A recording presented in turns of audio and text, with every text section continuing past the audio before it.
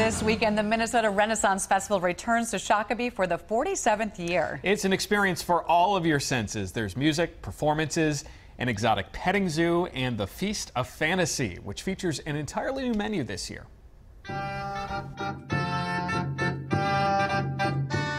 You're in bad manner now. This is the King's Feast Hall, and we are the co-feast masters for the Feast of Fantasy. It's booze and food and party and booze and dancers and booze, and there's chicken. Tell them about the booze, I think. There's a little booze. Yeah. So you're not serving the food, you're entertaining the guests, right? Oh, no. Or are you not even really entertaining the guests? I guess you'd have to ask them, right? Well, I would say entertaining is a strong word. Depends on the booze, yeah. It really, the more people drink, the funnier this show is. That's our motto. Chef, this seems like the complete opposite of the type of food that's being served at the State Fair right now. This is really good stuff. Yeah, everything is gluten-free, vegan. Everything's lactose-free other than the salad, but we can replace that. And pretty much everything is from scratch. We're not opening any bags other than the vegetables, but everything's raw product, cooked off, rubbed, and prepared, all scratch kitchen. Delicious. Really tender, juicy.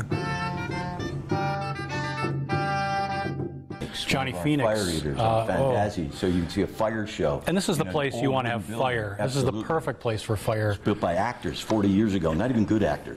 So this is a place that you want to see fire. Yeah. What's under the kilt? Oh. That's... You, why don't you just, do you mind just rubbing that for the people?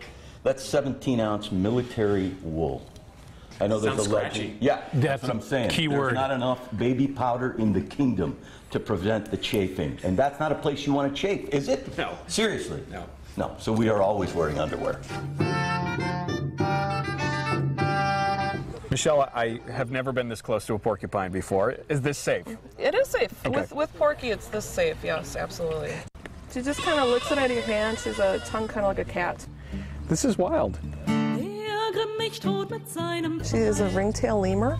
They're native to Madagascar. She knows her food. Yeah, very much so. Yeah. May I pet her? She's pretty friendly. So soft. Kind of a texture of a teddy bear. Yeah.